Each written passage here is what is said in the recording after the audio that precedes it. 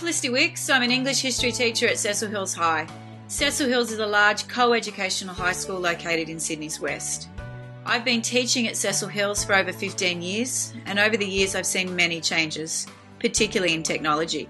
Our students enter into a world that is largely technology-based, and we should include it in our programs. We are a bring your own device school, and I noticed that by using their devices, I could capture their engagement and, often more importantly, model appropriate device use. So were you excited when you got to use it? Extremely, Very. I set myself a challenge. I was going to introduce virtual reality into our English programs, both through immersive text and virtual excursions.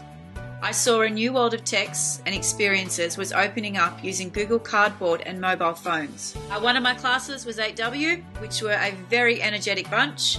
They loved to work in groups and they were really good at it. Our first novel off is a novel study looking at the multiple voices. The novel I'd chosen was Hitler's Daughter by Jackie French. So as we got closer to the end of the book, I started to promise to take them on a virtual excursion.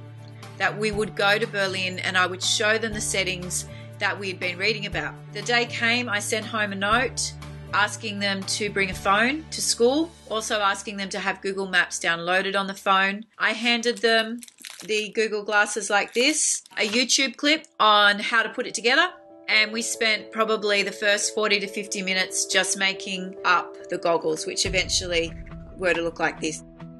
It's actually really easy to make, and all you need is a bit of ingenuity to solve these problems. You can say use a rubber band around the actual piece to hold itself.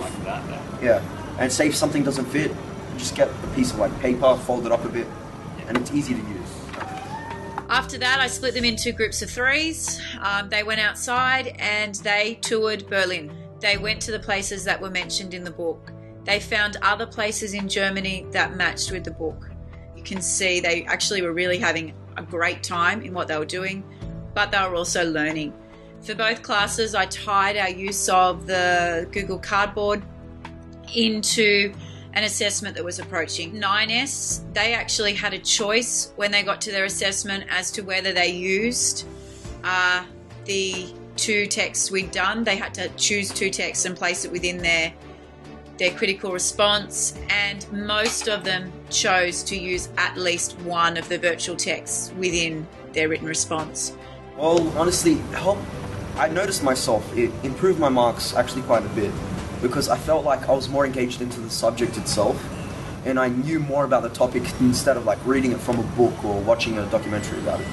So my other class that I used virtual reality was 9S. We were studying refugees, so I decided to implement using two new texts with them, using the virtual reality and the Google Cardboard. One is The Displaced, which follows the story of three children and takes you back to their homeland and the reasons why they left. Each student would have a different experience with that text depending on where they're looking. He created a more empathetic feeling for us so that we could feel what they were feeling. He gave us a feel of how those refugees would have felt, what they experienced. We got to see it through their eyes. We saw the perspective. We saw where they were living as well. It was a really immersive experience where we could see the world through their shoes. Look around. Yeah. I think it has really helped the kids. In last year's experiment with my two classes, it engaged both of them back to the topics that we were studying, but it also showed what I think is really important, the use of technology in our world. It opened up their eyes to what's out there. Well, some people are visual learners, so if you can't read properly or a video or images would help you better. The world's your oyster, basically, with VR and AR. It's an emerging technology and one that is really worthwhile exploring.